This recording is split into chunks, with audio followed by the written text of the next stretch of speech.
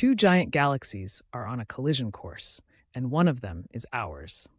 In about 4 billion years, our Milky Way will merge with our neighboring galaxy, Andromeda. Right now, the Andromeda Galaxy is about 2.5 million light years away, rushing toward us at about 110 kilometers per second. Now that sounds a bit scary, but don't worry. Even during this grand collision, the stars themselves won't crash into one another. The immense space between stars means they'll mostly pass by each other freely. Instead, gravity will work its magic, twisting and reshaping both galaxies, pulling their stars into long, beautiful tidal streams and forming a massive elliptical galaxy. By the time this cosmic event unfolds, the sun will be winding down into its final stages, and Earth may not be a comfy home anymore. But just imagine the view.